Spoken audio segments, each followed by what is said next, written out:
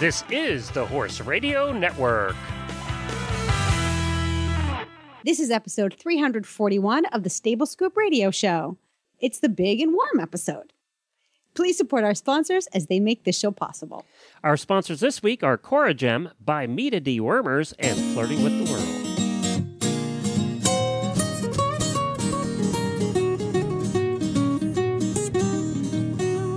Welcome to the Stable Scoop, with weekly shows delivered right to you. With Helena and Glenn the Geek, live from the stable, it's every week. They'll bring you the news through hail or high water, while using their tails as their own fly swatters. So sit on down and laugh till you poop, cause it's time again for Stable Scoop. Stable Scoop. The Stable Scoop. Stable Scoop. I'm Glenn the Geek. And I'm Helena B., and you're listening to the Stable Scoop Radio Show on the Horse Radio Network. Well, howdy, everybody. Welcome back to the show. Helena, you're in a little better mood this week, but your weather hasn't improved. I am not in a better mood. I'm not in a better mood. I'm miserable.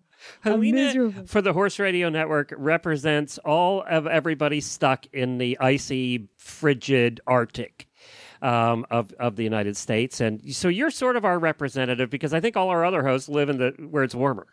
So, well, although I saw something that we posted, I don't know if it was Horses in the Morning or on Stable Scoop, we had a bunch of people write in what the temperature was. Oh, yes, temperature in that morning. We had a lot of Canadian people. Yes, we have a lot of Canadian listeners, and they've actually been a little bit warmer than you this year. So. I was going to say, they're balmy up there. They don't get as much wind as we get over here on the East Coast. We've been getting some serious wind. But no, I mean, I'm miserable is obviously the subjective term. I'm fine. I'm fine. Can't feel my right hand, but I'm fine. You've been having snow all day again. It's just never ending up there. Honestly, it's we had a little bit of meltage because it got to be 35 degrees the day before yesterday. And it was just like, you could hear the angels singing above, you know? The sunlight hits the back of the house. The horses are all happy. And it takes you only 3 hours to do the barn. Though, isn't it? It kind of teases you to what life could be, you know, or will be in another month. I don't even know. I'll tell you what. The tease is, I don't even want to know what my barnyard's going to look like when all that snow melts. Oh, yeah, you're right. It's going to be Menorah Palooza, I'll tell you. And Mud Central, just mud. Oh, then you'll be in mud season for about a month. I don't know. It's not going to be good here until like Memorial Day. Jennifer always said when she lived in Massachusetts, I took my jacket off in July and put it on in August. Yeah. That's what she always said about living in Massachusetts. She said, I want to live someplace where I can take my jacket off in June. So I have to say, I've been in Rhode Island now for 5 years, and being 2 hours south of my previous home in Boston has made a big difference in the temperature. We can take our jackets off in May. We can take our jackets off in May. We don't have to put them on until Thanksgiving. So that 15, believe it or not, it's a 10 to 15 degree difference all the time, which is a big deal. It makes a difference, especially when when they get 36 inches of snow, we only get, 18 inches of snow. But, Jen's right. You live in the Northeast, that window of opportunity for riding and being warm and happy and content, peaceful and healthy is just small. It is. Well, we have a big show planned for you today, literally. There has been a picture making its way around Facebook of a Percheron, a black Percheron, who is just amazing, and his family. And we have the person who owned that horse for many, many years and bred that horse. His name is Gerald Allebach, and from Windermere Farms. He's coming on a little bit later to talk about Moose, the Percheron, and you've probably seen the picture going around. It's of him and his family standing in front of a pine tree, and with this massive Percheron stallion. We're going to learn all about Moose and the story behind the picture. And then we have Erin Gilmore coming on with us from Wellington with the Wellington Report. She is from Horse and Style magazine. And she's going to give us a report of War in Wellington and what's going on down there in all the show world. And then coming on later in the show, we're going to hear all about a company called Euclid, and with the girl by the name of Valerie Stern. She's going to tell us all about Euclid and what it is, and it's been around for a long time and how it developed. And we talked to her at the ADA, the show the last time we were there, so we're going to hear about that in our Tack and Habit segment coming up. I can't even talk today. Next week, we have something fun that we were invited to. Jennifer and I are invited down to the Global Pet Expo, Helena, and it's in Orlando. I'd never heard of it, but our friends over at Pet Life Radio, who carry our shows at PetLifeRadio.com, we're the horse end of Pet Life Radio, and they carry dogs and cats and all kinds of animal stuff over there. And they invited us to come down. They're having a meeting of all the podcasters who do animal podcasts, and they wanted us to represent the horse world. So we're going to spend 3 days at the Global Pet Expo. It is one of the largest pet expos in the country, dealing in mainly dog and cat. They have 1,000 vendors there. 6,000 stores show up. It's a wholesale retail show. And they have 3,000 booths. It's huge. It's at the Orlando Convention Center. So we're looking forward to that. It'll be something different, to see cat and pet and dog stuff down there. Yeah. All us horse people have dogs and cats. So it should be fun. We'll be doing Horses in the Morning there live on Friday morning. If you like our ADA coverage that we do all the time, you'll like this. Only we'll be talking about dog and pet, new dog and pet items coming to the market. So that should be a lot of fun, and we'll tell you all about what's been happening there. So that's coming up on next week on Horses in the Morning on Friday. So we'll be doing that for you as well.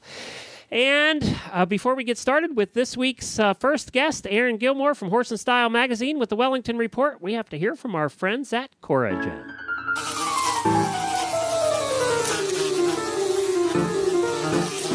Monty Roberts has been using and talking about Coragen for 4 years now. Coragen is one of the leading suppliers of Brazilian killer bee propolis, both in liquid and cream.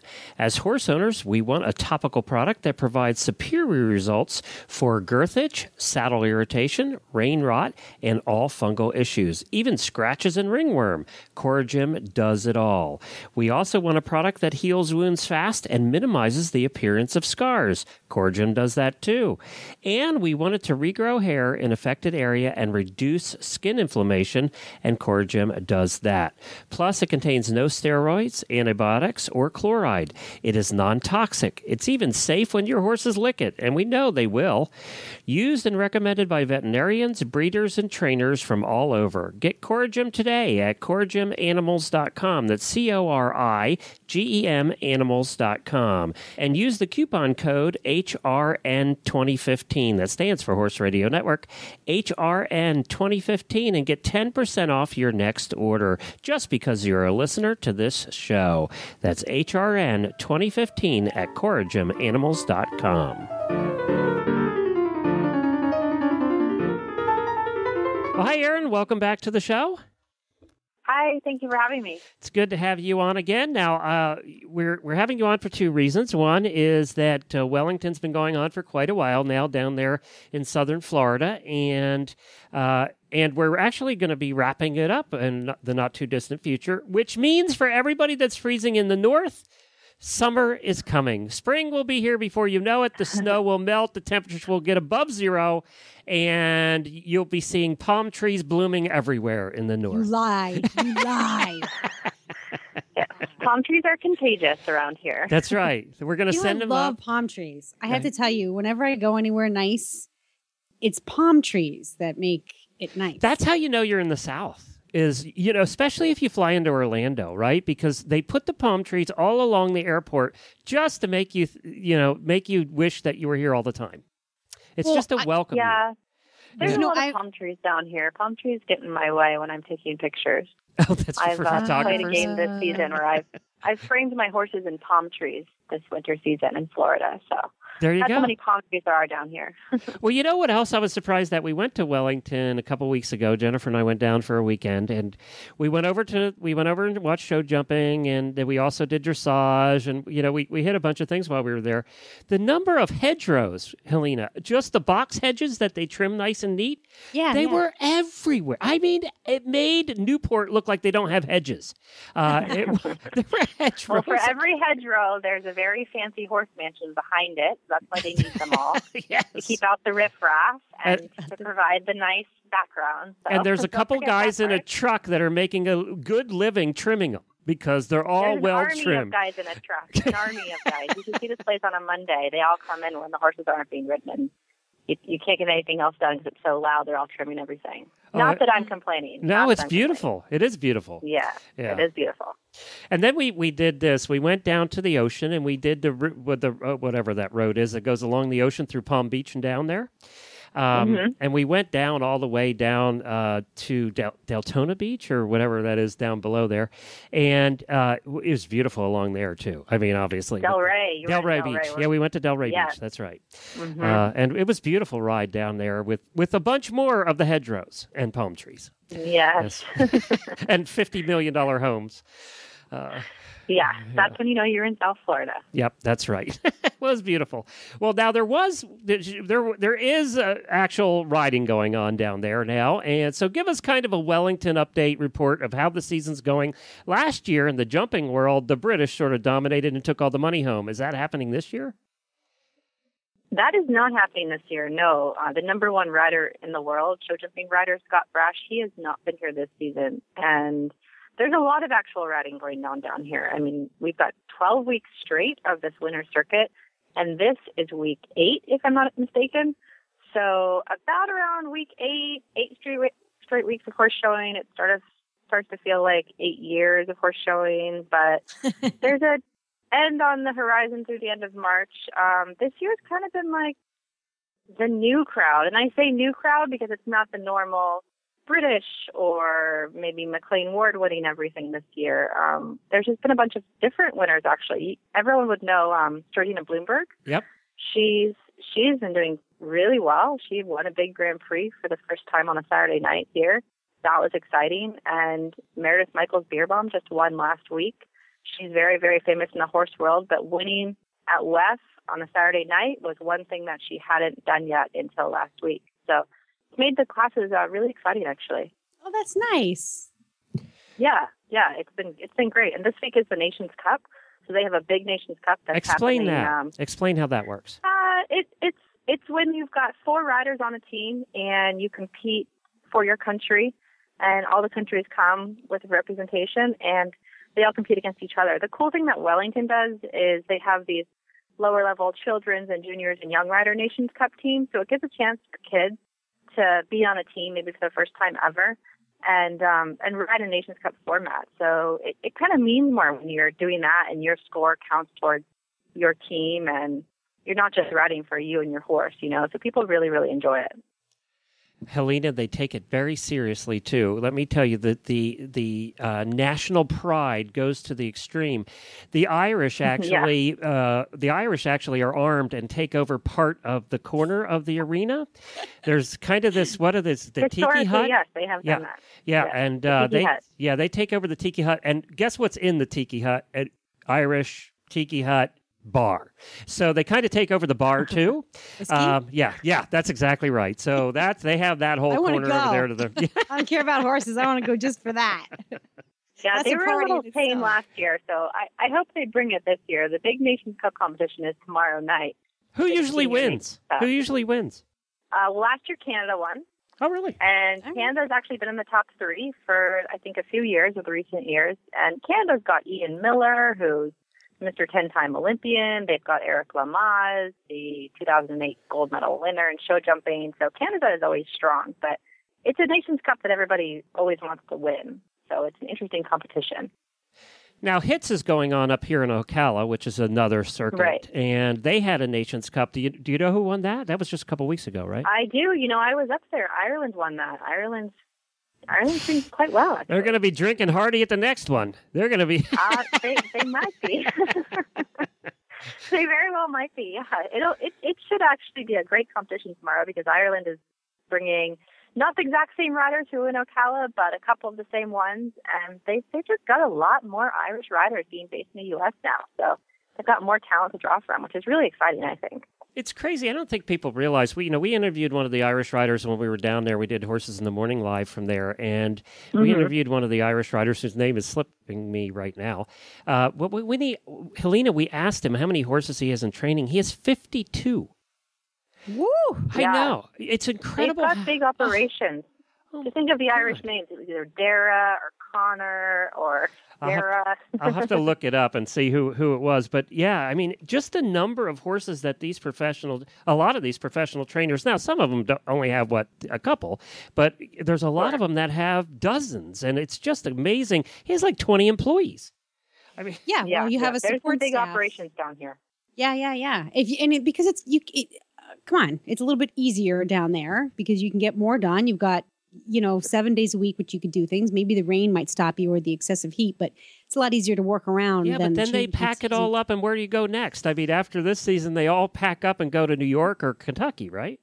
Well, it's a business. Depends. They scatter a little bit. Don't they sort of take their infrastructure with them, Erin, when they? Oh, of course, yeah. Yeah, they take their clients and their horses. They all go to their other home base, and it usually depends on. A client usually owns a nice barn down here where they can base out of, and wherever that client is in the summer season, they'll go there. Like Kevin Babington is on the East Coast, and Derek Herons is as well. So no one is really here all year round, which is kind of sad to see all the empty horse mansions in the summer once they leave. Mm-hmm. But a lot of horses, and you can get a lot done. You can be a workaholic every day of the week. It's true.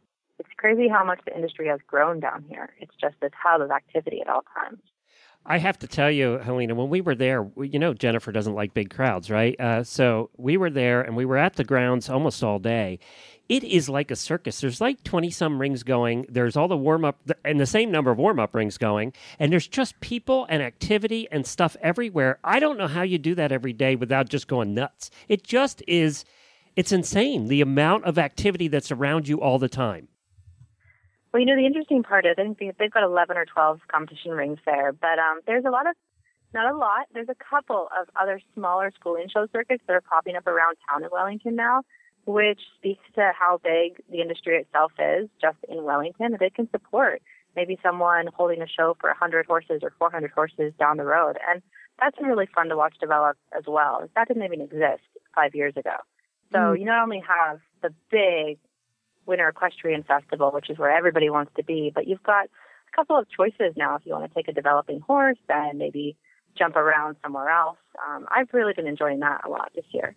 What do you think is the motivation or the catalyst behind the changes, the growth, in both the duration and the size of what's happening down in Wellington? Your winter weather is... Well, everybody wants to be here. That's what I was going to say. Yeah, your weather, Helena. I used to feel sorry for me. It's 80 degrees today, and I'm sweating, so I'm having some trouble with that. But it has to be good. I mean, they have to be doing something right and making it really competitor friendly.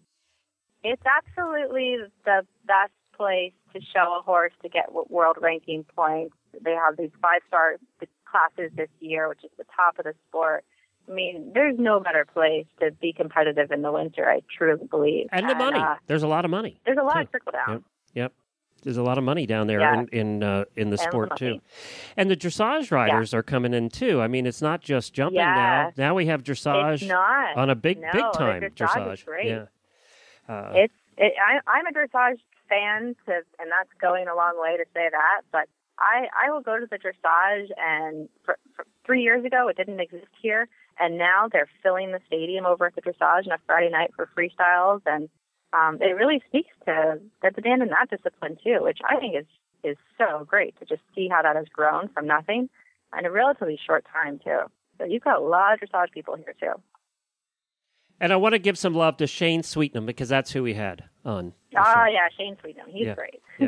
That's he was the Irish guy that we had on that day, whose name I couldn't remember. Yeah. Well, you know what's really great about Shane, Glenn? Yeah. He works for a really big barn based in Kentucky, and of course they've got a big barn here. And he hired a young Irish guy named Lorcan Gallagher a couple of years ago, kind of as his assistant. And he's allowed Lorcan to get the rod on one of his good Grand Prix horses. And Lorcan rode in that Nations Cup in Ocala and won. And this is a kid who I think he's 20 maybe. And it was just such a nice thing to see that he's worked hard and he's stepped up and Shane gave him that opportunity. That's awesome. Yeah, that's what I like to see in show jumping. Well, tell us a little bit about, before we let you go, tell us a little bit about Horse and Style magazine. Some of our listeners may not be familiar with it, and I get it now. You've been sending it up, and I love reading. Yeah, thank you so much for that. I've been reading it, and I'm not a big magazine reader, but I like this one because it has great pictures. So, and a lot of that's thanks to you. So, congratulations on that. Thank you. But the articles are good too. I'll say that. But it's just different. It's a different magazine. So tell us. I read it for the horse porn. Sorry. That's right. Well, we always try to have those pretty pictures in there for you guys. So that's always important to us. But it's equestrian lifestyle with a strong focus on the hunter jumper industry. So it's in print 6 times a year, and we're online too at horseandstylemag.com. And it is different because we write about the things that interest us. We write about fashion and the style world, but also horse shows and kind of whatever strikes our fancy. So it keeps it really fun and interesting. I'm working on our April issue right now, and we've got a great cover in the mix and a couple of really, really great stories I'm excited about. So it's a fun job, gotta say.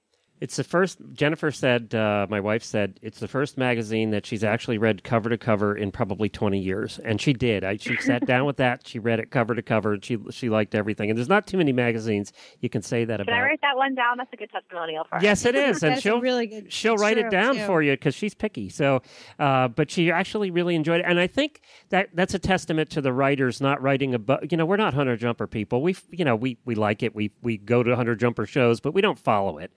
And it's written for people who don't necessarily follow it. And or if you do, it's good too, but anybody can pick it up and read it, is what I'm trying to say. Yeah, I write it so that anybody can and anybody wants to pick it up and be interested when they start reading a story. That's really important to me. And I'm writing to the riders, of course, but also to everyone. So it's just a fun, great magazine, and it just keeps growing. So it's the best magazine, I'd say. I'd say to all your listeners, go online, subscribe, and you won't be sorry. And it's where can they find it? See, that's where you're supposed to put it. Horseandstylemag.com. Horseandstylemag.com. You know what I'm going to do? I'm going to give it a shout out on Flirting with the World too, because Flirting the World, we don't focus on equestrian style. We focus on general style. So I think we're going to hook up some of our fans, our horse fans, and send them over to Horse and Style because you do a really good job. I love the culture part of it. It's a very well-rounded, like Glenn said, it's good for everybody.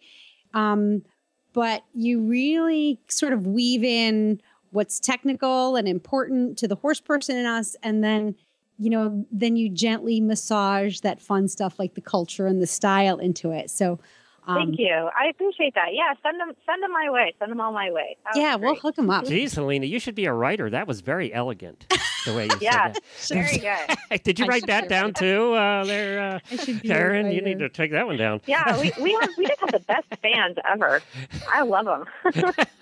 Erin, thank you so much for joining us from Warren, Wellington.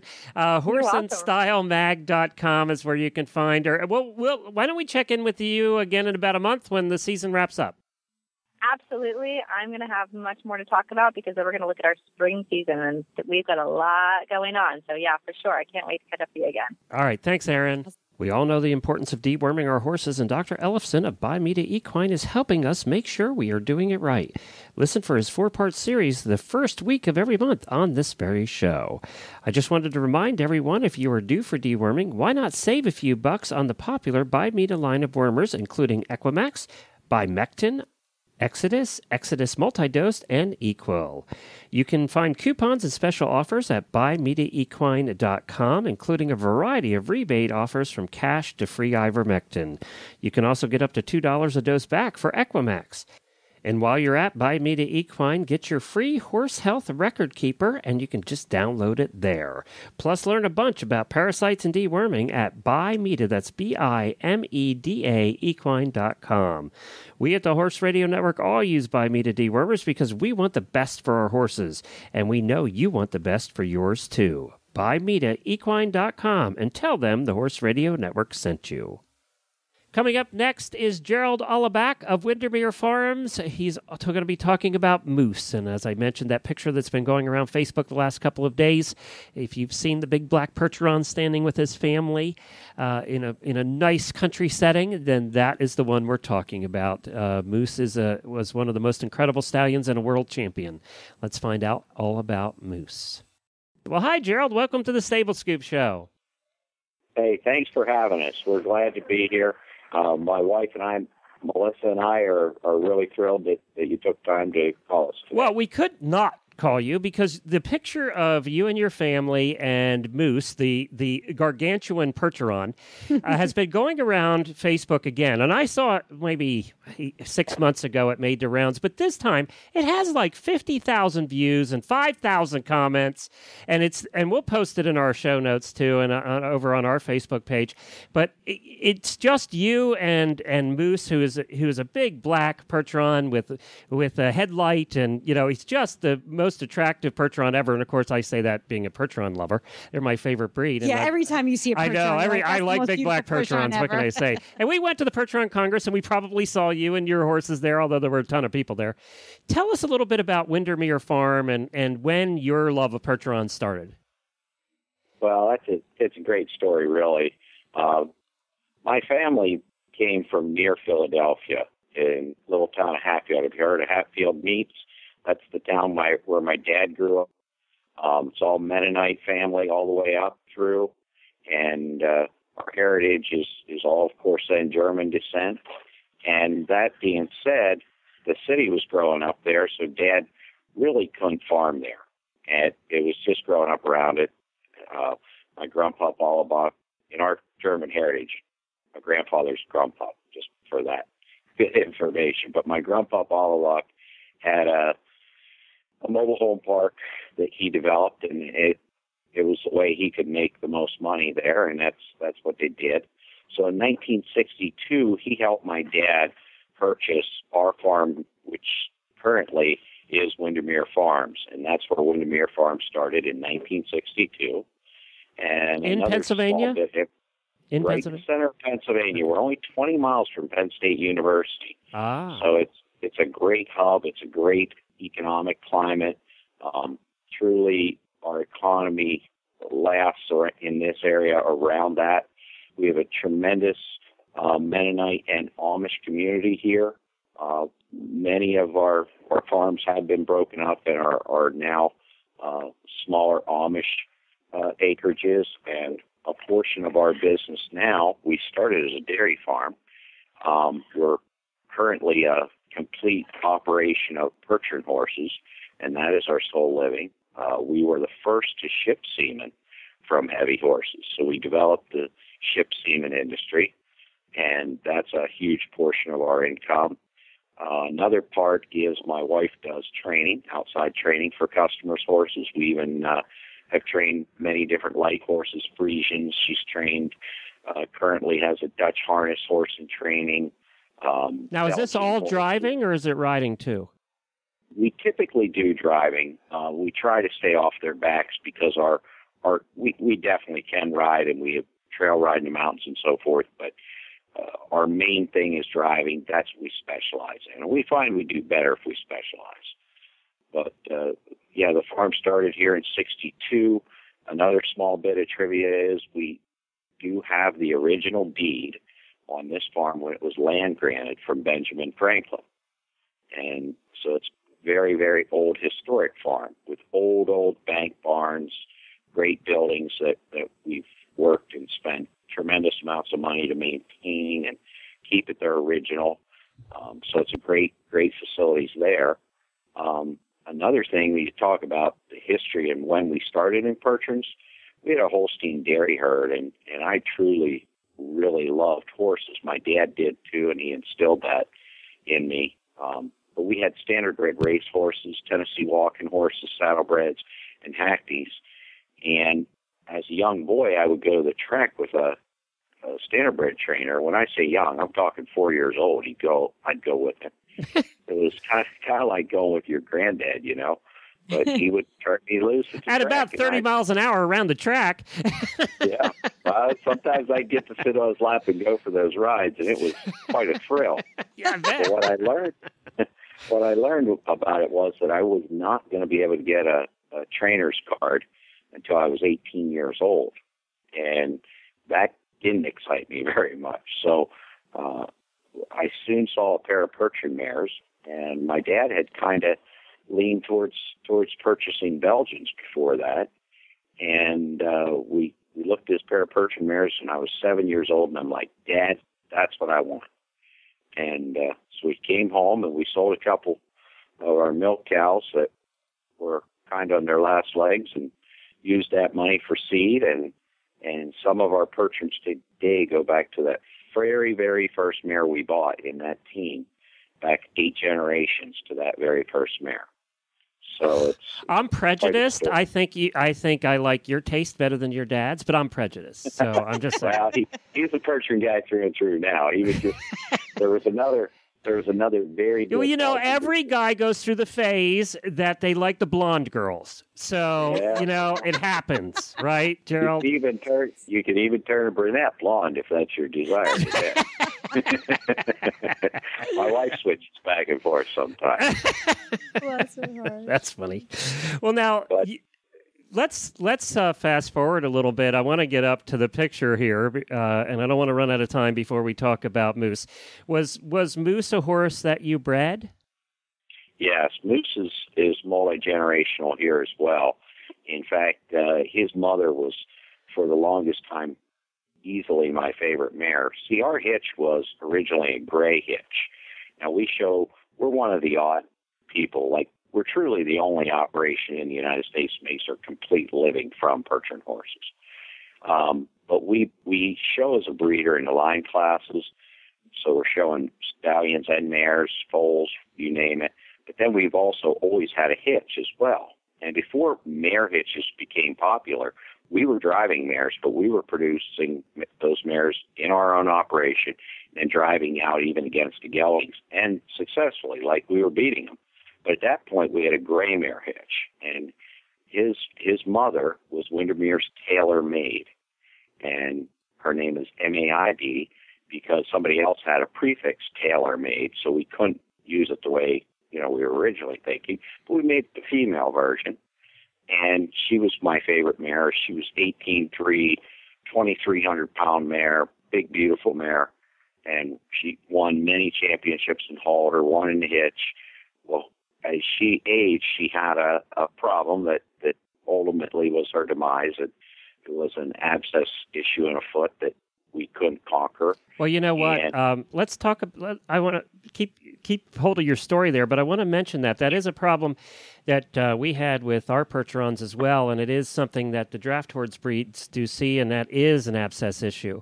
Is that something that's getting better, or is it something that they're just always prone to, that you're always battling?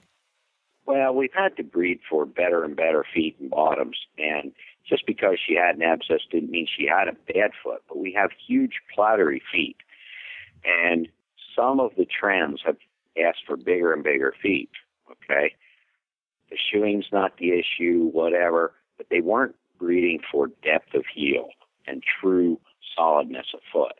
Where in our breeding operation, we've constantly upgraded and bred for more depth of heel, but keeping a big, wide foot. People are always looking at their feet. Why are they so big? Why are they, well, they're a big horse. And so they need a big, wide foot to spread that out. But this particular issue was just an oddball case. It was the only abscess I really had in ages. But it was a situation that was ultimately her demise. And she was pregnant for Moose during this. And she carried Moose full term. And he was a great big baby. He was very simple looking when he was born, but we had 5 stud colts that year, and they all ran together through their 2-year-old year, which is currently, that's how we do it. We run in herd groups, and he was always my favorite, although he was the youngest of the bunch.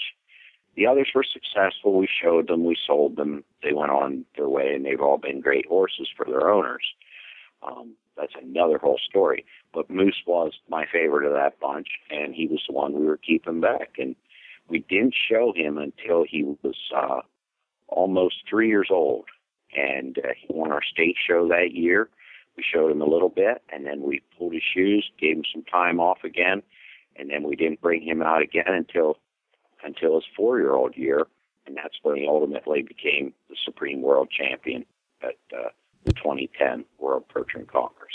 Wow. What was it about him what was that special something that brought him all the way up to world champion? What was his defining?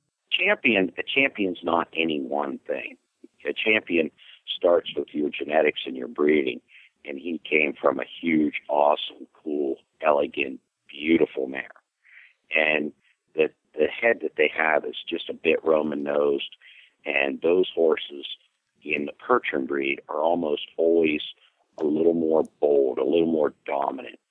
He's got that war horse look that says, I'm going to go out and conquer. And his mother had that, and he had that, and we just loved that. Now, he also had an almost ridiculously long neck and very archy and shapely, and that was an extreme that held him above the rest. And those are the things, that great slope of shoulder and high head carriage, that's what most people noticed and said was his big defining thing.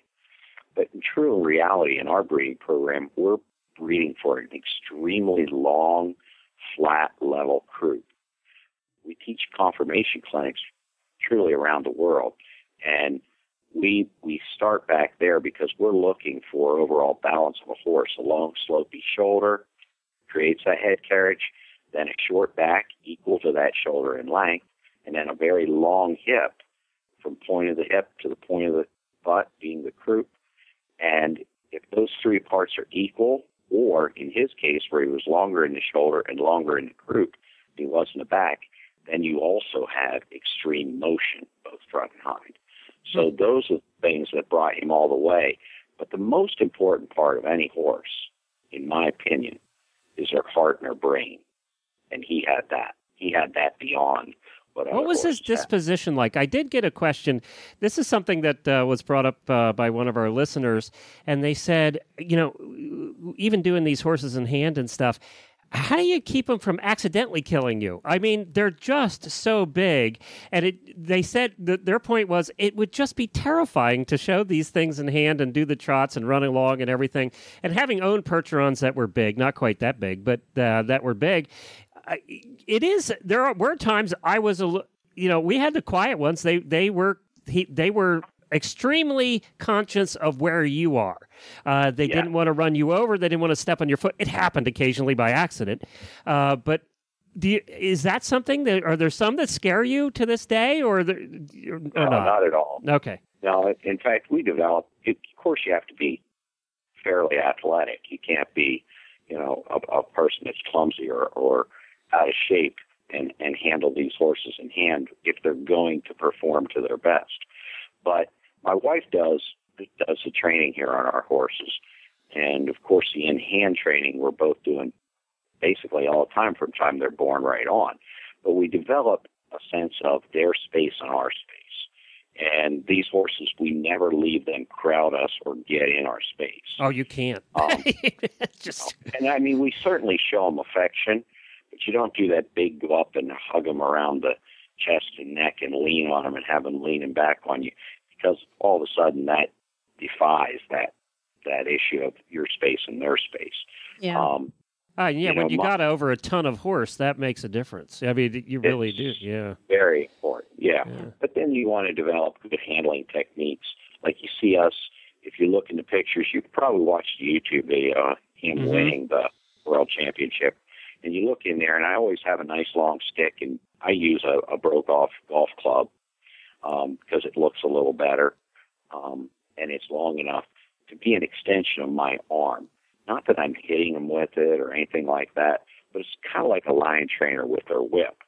They're using that as an extension of their arm, and that's what we do. Well, that's how you give them their aids, basically. You're giving them aids with that. Exactly. Right. That's exactly what we're doing. Yeah. And so we developed that. They learned to keep their head straight and focused, and he was just a big old soft baby. Like, I mean, he could be laying in a stall, and you could walk in and rub him and love on him, and he won't even get up unless you ask him to, because he totally, like I said, my wife does all the training, and she develops a trust with him. She's the best horse trainer I've ever seen in my life. And developing that trust between you. And then when you go and actually are in hand like you're talking about, it's just a matter of being in tune with the horse. And you'll very rarely see a picture of one of us leading one of our horses where we're not in step with them. So it's not like our foot's hitting the ground and a second later theirs is hitting the ground. I mean, that would be a recipe for disaster. And it's not like we work at it. It's just a matter of being in tune with your horse. Do you find that they come with do they come with this natural rhythm, or obviously horses do because they're horses, but is that something that they pick up pretty quickly? Do they have a sense of your rhythm connecting with theirs, or is that? That's more you picking up their rhythm and you being in tune with them. Yeah. And that's just a matter of just good horse sense. And like I said, you have to be a bit athletic to do this. It's not like, well, you got to cover a lot of more ground than they do with each step. Yeah. Yep. They're going to catch up to you real quick. Now, you lost Moose a couple of years ago, I know, and I'm sure that was a very, very sad day. But Moose has Prodigy. Are the Prodigy looking promising? Absolutely, and it was sad to lose him. And we got sympathy cards from all over the world, and we've sold his offspring all over the world. South Africa, you name it. We've shipped them everywhere. But one of the great mares that we had bred over the years to our old stallion, which was Windermere's King Kong, famous in his own right, she had produced world champions herself from that meeting. And we had served her prior to Moose's death to produce what is now our junior world champion stallion at this 2014 World Congress, and his name is Bentley.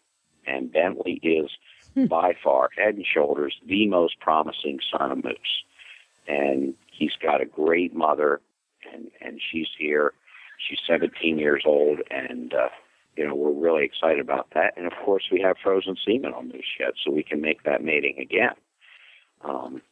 That's something we do hope to do at some point. I remember Bentley because if I remember right, you had white and red in his mane. Correct. And I remember Bentley, and I just sent Helena, I just sent you on Skype a picture of Bentley.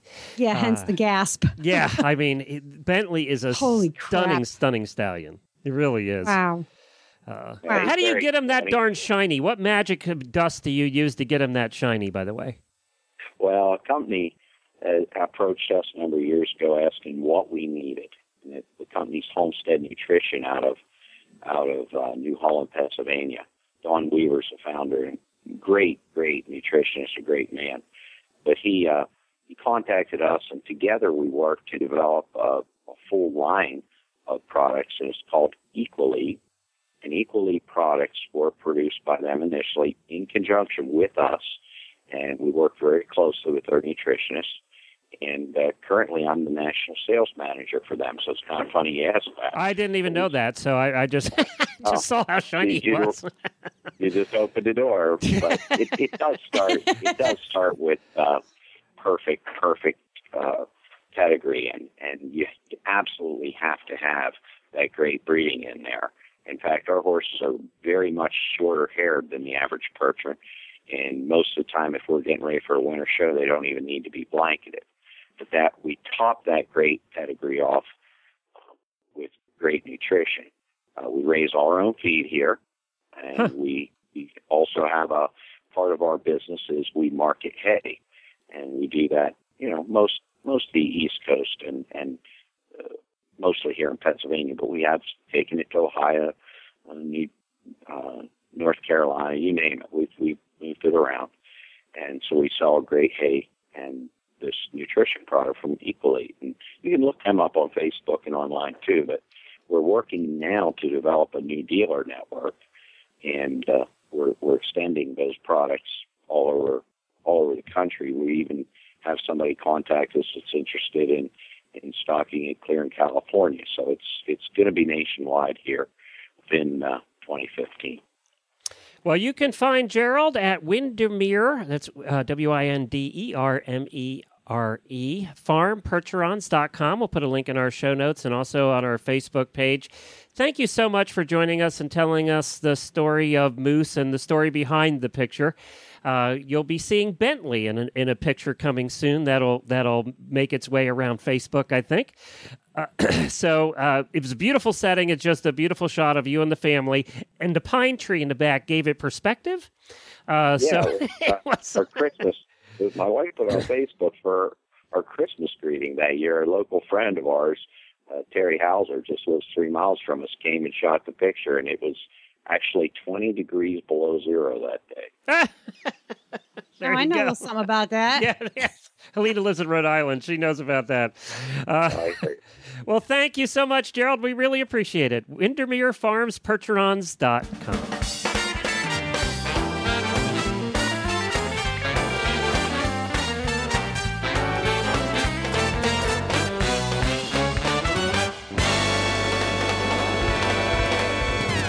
This Tack and Habit segment is sponsored by Flirting with the World, a life and style guide for the feminine spirit.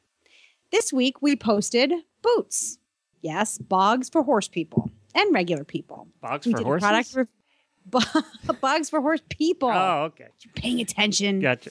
Yes, we post all kinds of fun and interesting things from street style to farm style, boots, clothing for men, women, a little bit about our passions. But we do product reviews, and of course, we tell you where you can buy those products. But just like here on Tack and Habit, we feature only things that we love.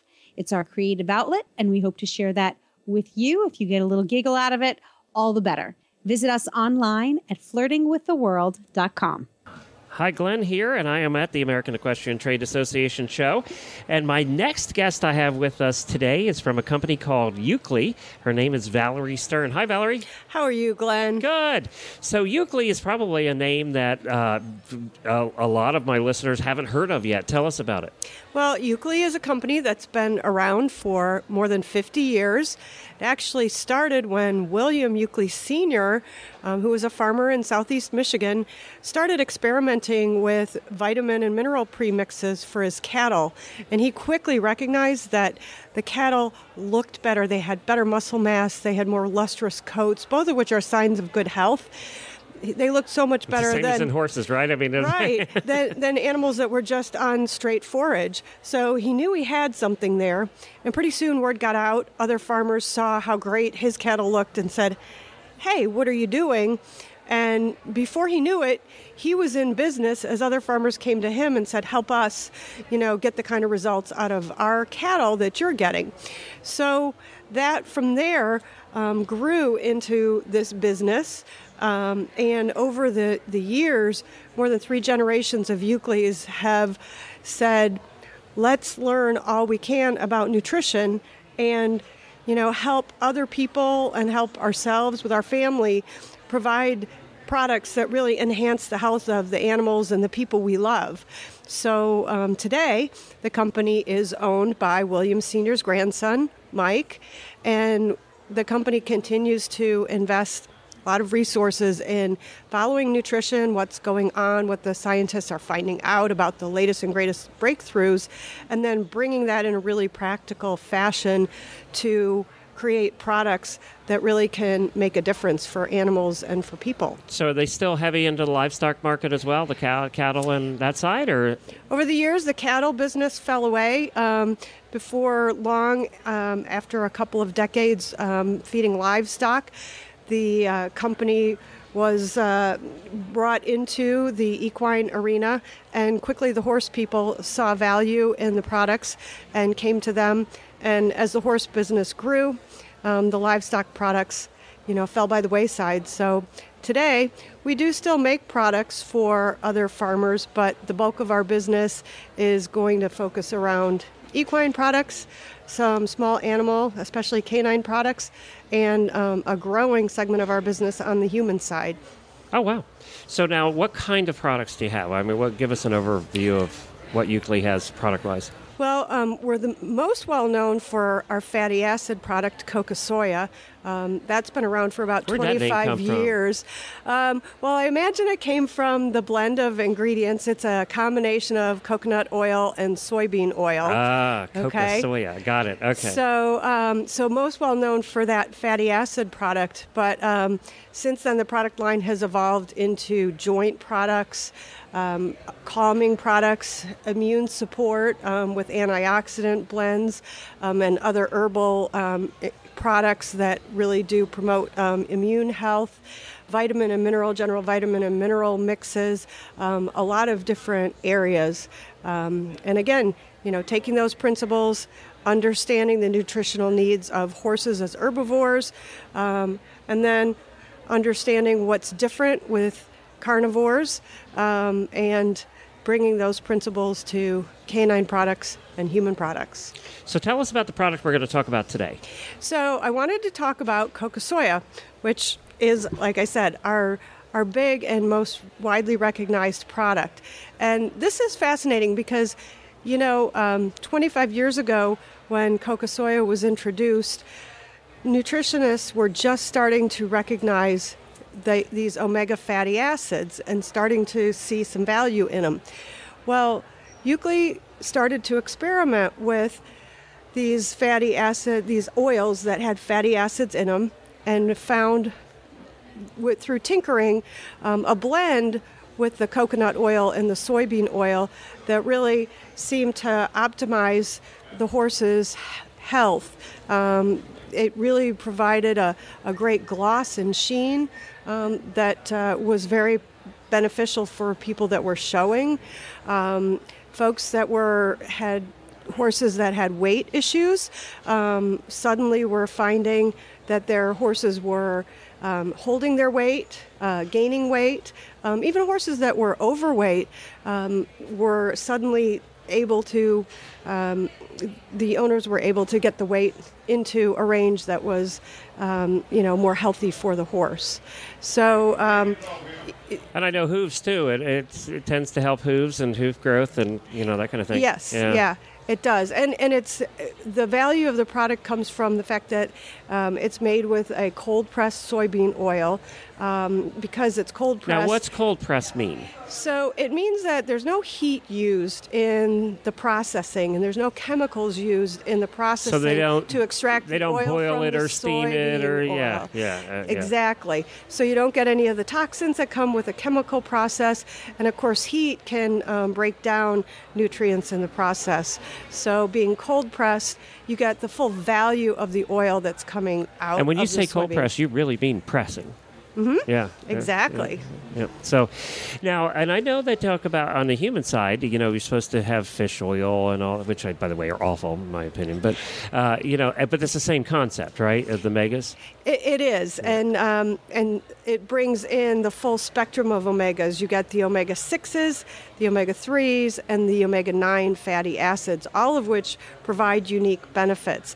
But the soybean oil and the coconut oil in the balance that we've come to with the proprietary blend really seems to optimize all of the levels of those 3, 6, and 9 fatty acids for horses. One of the things that jumped out at me when I looked at the product yesterday, and it's called again Coca soya. Coca soya. I'll never remember that. One of the things that jumped out at me was the price, because a lot of times companies that have your competition, they just price these things out of this world, and yours was very reasonably priced. Well, and we've worked hard to keep the prices at a reasonable level. The product is available in a lot of locations.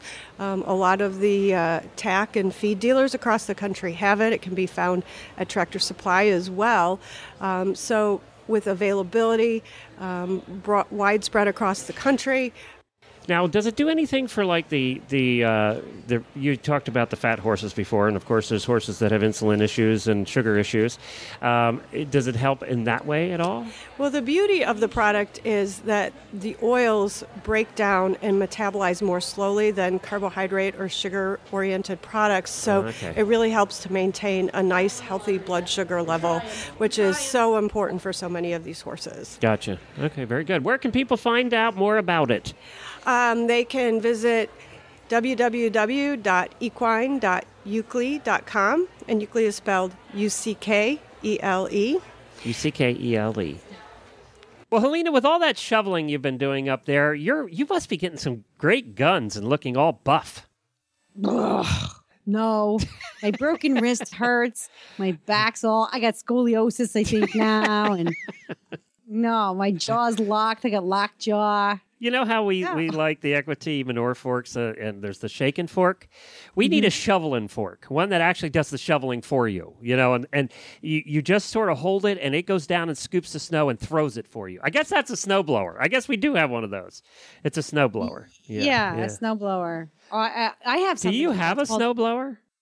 It's called Helena. Yeah. You're going to own one though next year, and then you won't have any snow. If you buy one next year, you're not going to have any snow, right? That's what Buck said. He's like, my uncle, I saw my family last weekend. I went to New York. My uncle's like, we got to find you a little, snowplow for your John Deere. I'm like, my John Deere is a riding mower. It's not a field tractor. Yeah, right. You're not going to push much of that. He's like, you can put attachments on it. And we do. I have a wagon attachment, and I have one of those big. And you could push rollers. 1 or 2 inches of snow, but not 80. It's just, you're supposed to bend and lift with your legs, not your back. But it just, that's fine for the first 24 inches. That's and then right. You're like, screw it. I just got to get this done. Then you're pushing it and shoveling and sort of shoving it up over the top. I mean, you're just doing anything you can to get it out of the way. Even the wood pile, the snow is so high that we can't even see the wood pile anymore. So I need I just at the time of year when you're really supposed to be using the wood. They need to make a pill for people in New England. Just a pill. Here, it's the winter's over pill. Go to sleep until May. And then I don't know if you've ever watched this show. Have you ever watched the show Buying Alaska? No. Oh, you need to watch it. You'll feel better about yourself. So there's this show, Buying Alaska, and it's sort of like, House Hunters, but in Alaska. And they show them going out to find these rural cabins where they have outhouses. I mean, this is Alaska. They get, the kind of snow you're getting in 3 weeks, right?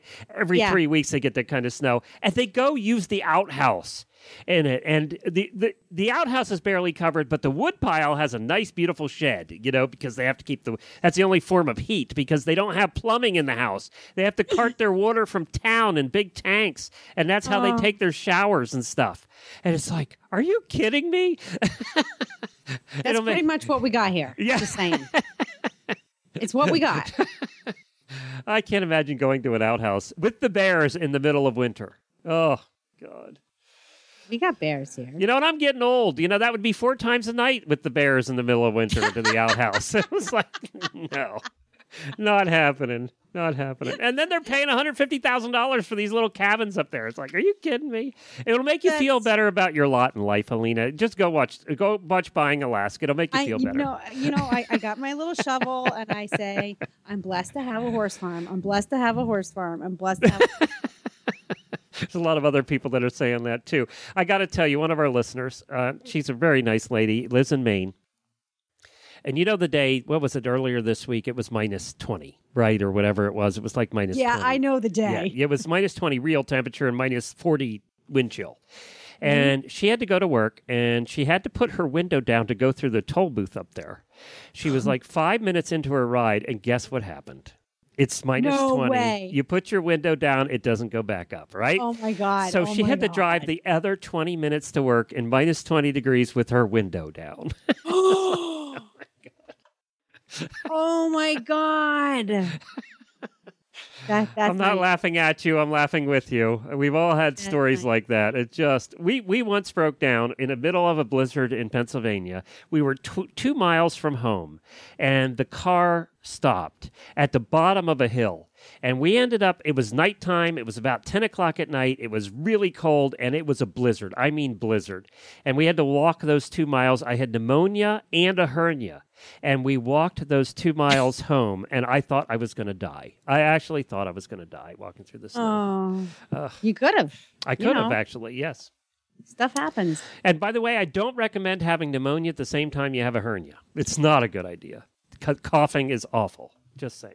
Oh. So, anyway. All right, now that we've all had our stories of woe, let's wrap up the show. Let's wrap up the show.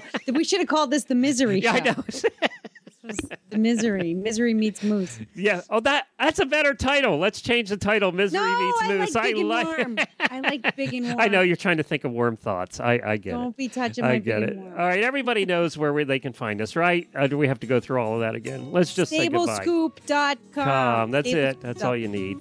Flirting with the World on Facebook. And thank you to our sponsors. We appreciate you very much. That's it for this week. We'll be back next week with more. Until then, happy scooping.